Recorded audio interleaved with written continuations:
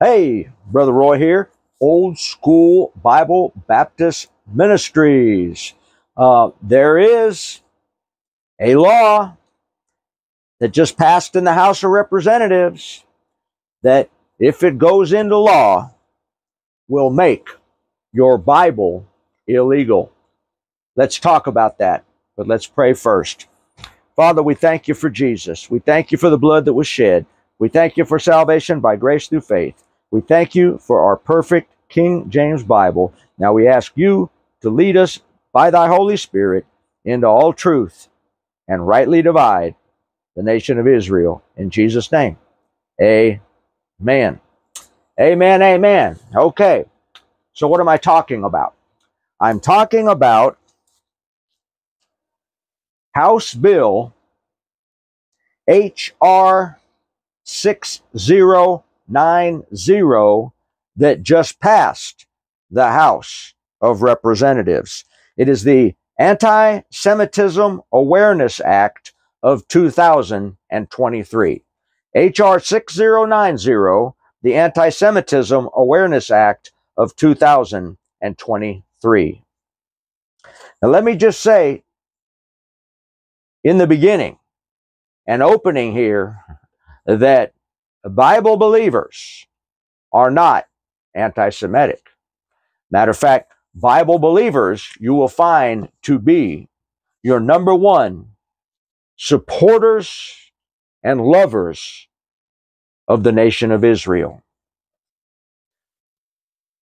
We're going to get in this video and we're going to talk about how some other Christians, quote unquote, are not supporters of Israel and are in fact participating in the devil's program against Israel.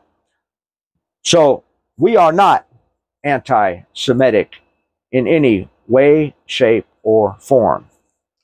But let's look at this law real quick. In that law, the first question, it makes anti-Semitism illegal.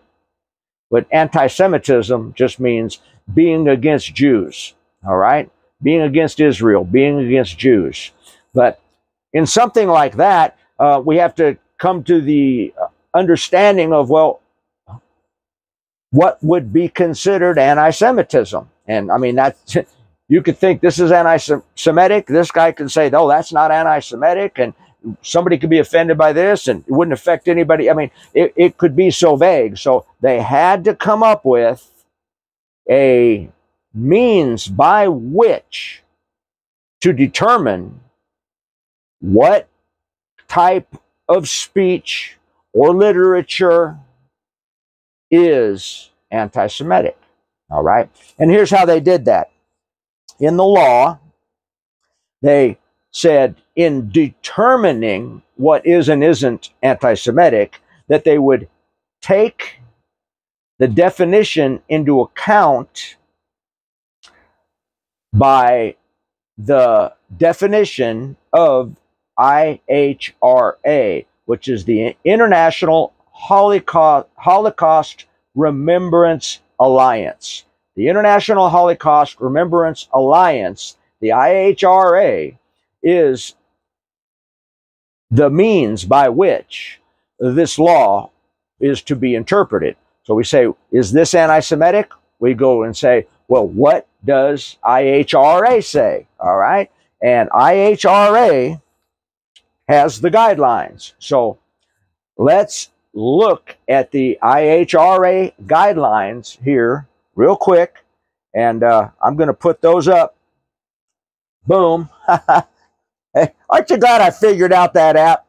Hey, so there it is. There's the IHR guidelines. Now, if you'll go down to the area that's highlighted in blue, and this one says, this would be anti-Semitic. Using the symbols and images associated with classic anti-Semitism, e.g. means that is, here's the part, claims of Jews killing Jesus, or blood libel to characterize Israelis.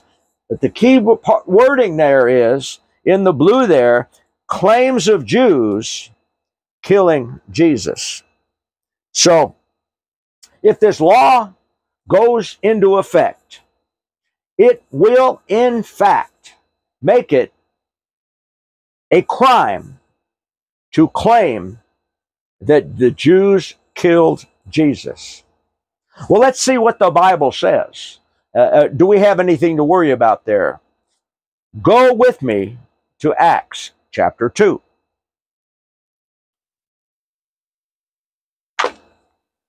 Acts chapter 2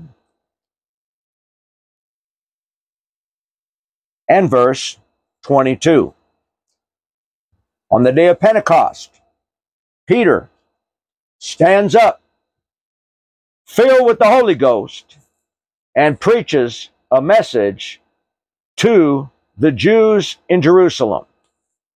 And here's what he says, starting in verse 22. Ye men of Israel, hear these words. Jesus of Nazareth, a man approved of God among you by miracles and wonders and signs, which God did by him in the midst of you, as ye yourselves also know. Him, being delivered by the determinate counsel and foreknowledge of God, here we go. Ye, who's ye? Ye men of Israel, ye have taken and by wicked hands have crucified and slain.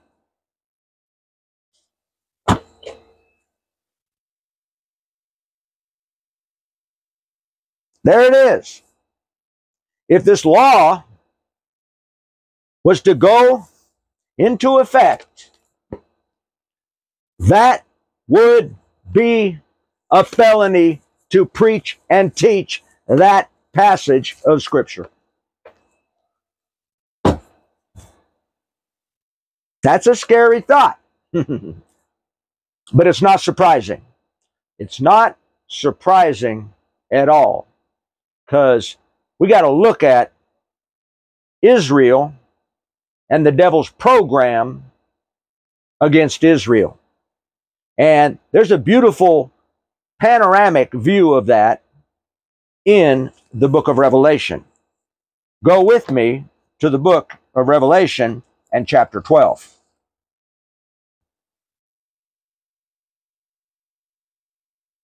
Beginning in the first verse. And there appeared a great wonder in heaven, a woman clothed with the sun and the moon under her feet, and upon her head a crown of 12 stars. And she, being with child, cried, travailing in birth, and pain to deliver. And there appeared another wonder in heaven, and behold, a great red dragon, having 7 heads and 10 horns, and 7 crowns upon his head.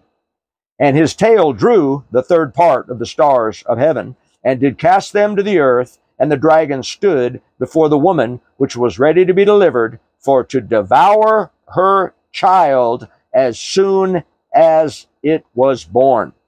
And she brought forth a man-child, who was to rule all nations with a rod of iron.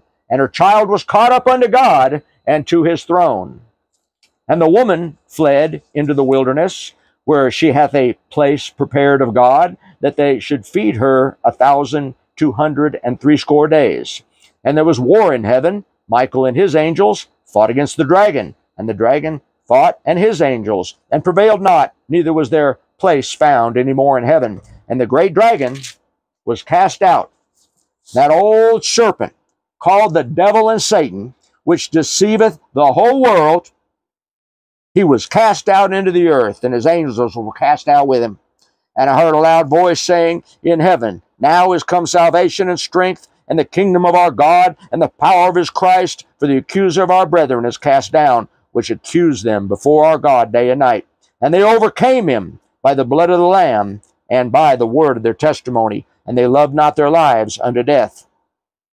Therefore rejoice, ye heavens, and ye that dwell in them. Woe to the inhabitants of the earth and of the sea, for the devil is come down unto you, having great wrath, because he knoweth that he hath but a short time.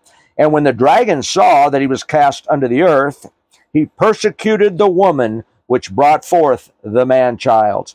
Now, you can go back and you can look over there in Genesis with the dreams of Joseph, and it will clearly identify the woman as the nation of Israel. And of course, she brings forth a man-child who shall rule with a rod of iron. The scripture clearly identifies that as the Lord Jesus Christ. So here's Israel, here's Christ, and here's the devil persecuting Israel. He says at verse 13, when the dragon saw that he was cast down to earth, he persecuted the woman which brought forth the man-child. That time of persecuting, it has been going on. Israel has been hated and persecuted by all nations and by the devil since their inception. But there is going to be a time of special, intense persecution which is called the time of Jacob's trouble. It is, you go to the prophecies of Daniel's, it's Daniel's 70th week, and it's the period of time covered in the book of Revelation. And verse 15, he goes on and he says, verse 14, and to the woman were given 2 wings of a great eagle, that she might fly into the wilderness, into her place, where she is nourished for a time, and times, and half a time, from the face of the serpent. And the serpent cast out of his mouth water as a flood after the woman, that he might cause her to be carried away of the flood. The woman is Israel, and the devil hates Israel. The devil persecutes Israel. The devil has always tried to destroy the nation of Israel. And why is that? Well, number one, it began because he knew that out of Israel, the promised seed would come. That seed that would crush his head. And he knew that. So he hated Israel. He hated Israel. He hated Israel. And now the seed has come. Christ has come. Death, burial, and resurrection. He's ascended. He's caught up at the throne of God. He sits at the right hand of God. Amen. And so the devil can't do anything about that, but he still hates the nation of Israel. And why does he hate the nation of Israel? Because they are God's people still. God still loves the nation of Israel. He is not done with the nation of Israel. He will still fulfill every covenant promise, everything that he prophesied in the Old Testament for the nation of Israel. These were immutable covenants and promises that God will not take back. And because they are God's chosen people, and because the devil hates God, he hates whom God loves. Now, right now, if you look at the great plan of the ages, you look at the plan of the ages, and you look at the different dispensations, if you will, like innings in a ball game, okay? You got each dispensation. It was an inning. It was an inning in a big heavenly ball game. Now, in the last inning, that's what Peter was talking about there in Acts chapter 2. Christ came. He said, I come only to the lost sheep of the house of Israel. He came unto his own, and his own received him not. He came, and guess what? Israel, Jews, God's chosen people, you blew it in that inning. That's what the scripture says. When he came, they killed him, their king and their God. The Jewish people are, in fact, guilty of regicide, that's killing a king, and deicide, that's killing God, because he is the King of kings and the Lord of lords. And he came unto his own, and they received him not. And as Peter just said, they murdered him. All right? So what happened? Because they did that, they got benched for the next inning. Okay? Because what was coming after the dispensation of Israel, the dispensation of the law, what comes after that? That's grace. That's the church age. Okay? So for the church age, for the dispensation of grace, for this current time, this dispensation, Israel's been benched. They ain't in the game. They over on the bench. Now, if every individual Jewish person, what did Peter say? When you get over into Acts chapter 15, they get saved just like us. He puts no difference between Jew and Gentile in this dispensation. Not in all dispensations, but in this dispensation. The age of grace, the church age, there's no difference between Jew and Gentile. We all get saved exactly the same by simply putting our faith and trust in the death, burial, and resurrection, in receiving the Lord Jesus Christ. Point blank, period. Everybody the same. No Jew, no Gentile. That's what's happening right now. But Israel, as a nation, as a people, they're sitting on the bench. They're sitting this one out. But guess what? When the church age is over, guess who gets to come back in and play that last inning? That's right. The Jews come back in. That's why the tribulation is called the time of Jacob's trouble, because Israel's come back into the game. Matter of fact, the tribulation is all about Israel. It's God restoring his chosen people unto himself. And then at the what? When Christ comes back at the end of the tribulation and he sits on the throne of David in Jerusalem and rules and reigns the whole earth with Israel, he will have fulfilled everything that he promised them in the Old Testament. That's what's going to happen. But for right now, yeah, Israel killed him. And they're on the bench, and they're on a timeout right now because of that. And that's what the Bible teaches. But if that House bill was to go into law, you couldn't teach that dispensational biblical truth.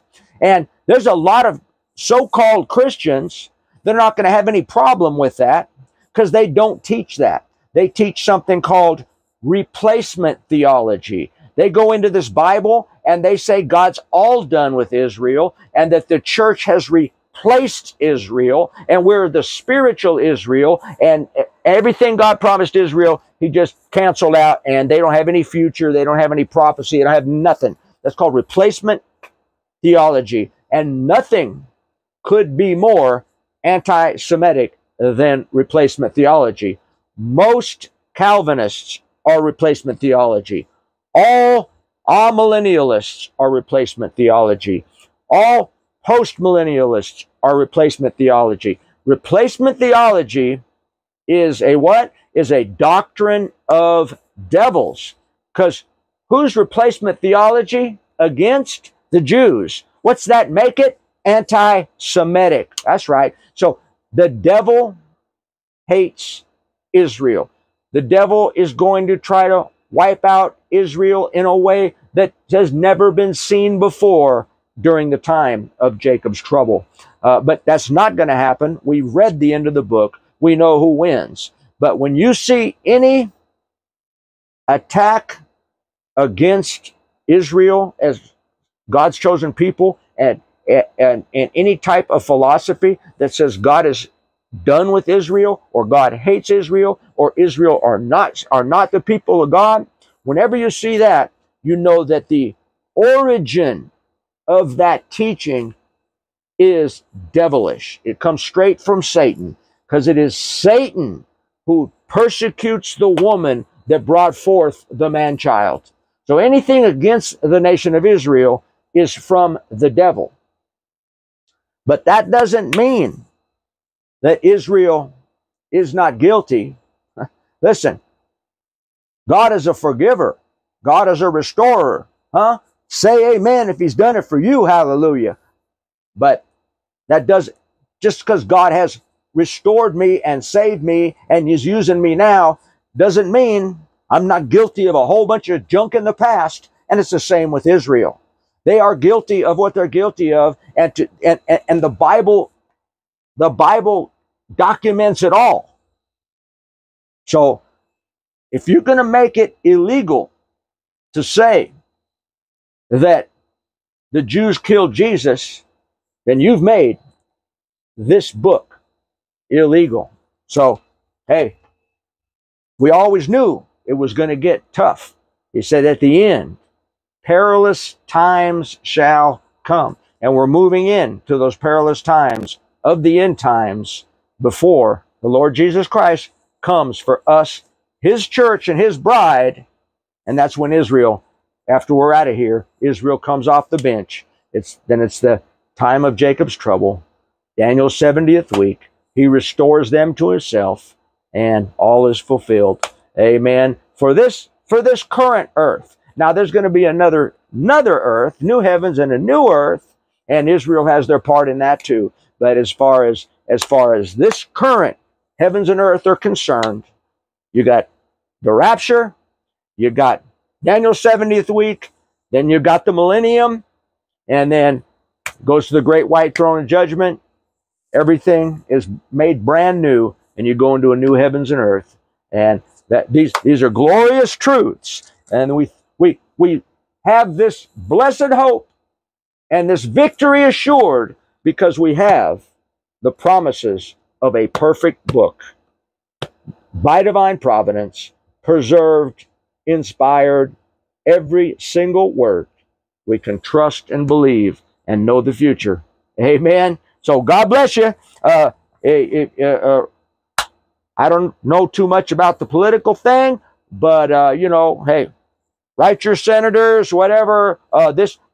Anti-Semitism is a bad thing, but this anti-Semitism law, that's a bad thing too, because it's going to make your Bible illegal. God bless you, and we'll see you again in the next one.